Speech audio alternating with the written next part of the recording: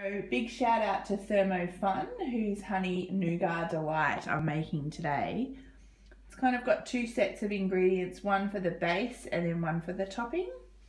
So I didn't quite have all of the ingredients at home, so I'm just going to wing it a little bit and improvise. You need a baking tray and some paper. Then for the base, you need 200 grams of chocolate, 200 grams of peanut butter, 180 grams of honey. I don't think I've got quite that much, but that's okay. Peanut butter and honey kind of freaks me out a little bit. 190 grams of oats, 60 grams of shredded coconut, 80 grams of walnuts, and some vanilla extract, which I better get out of the cupboard. So that's our ingredients for the base. And then the topping also has 200 grams of milk chocolate. I actually didn't have that much left, so I've just got 100 grams of 75% dark chocolate, so I think that should be pretty nice. Some coconut oil, about 20 grams, and then some additional coconut to sprinkle on top. The ingredients list will be in the comments section of the YouTube post, so you can check those out there. Well, so far we have 200 grams of milk chocolate that has been blitzed on speed 9 for 10 seconds.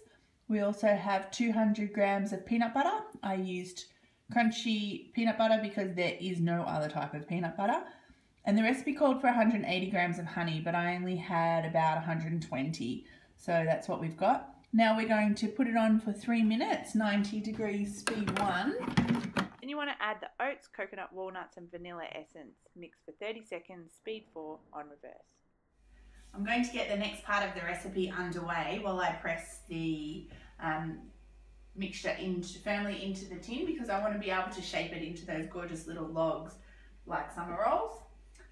So basically what we've got is 200 grams of milk chocolate.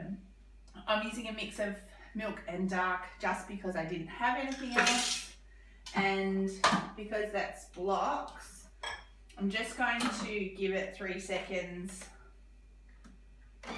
speed 9.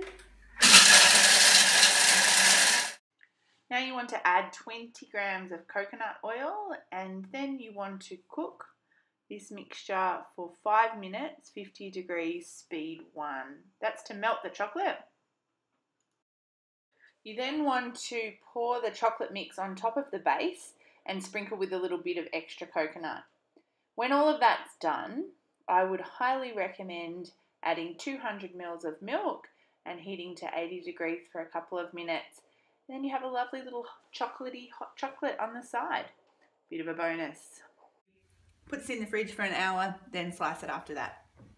Okay, see ya. The finished product is very delicious, let me tell you.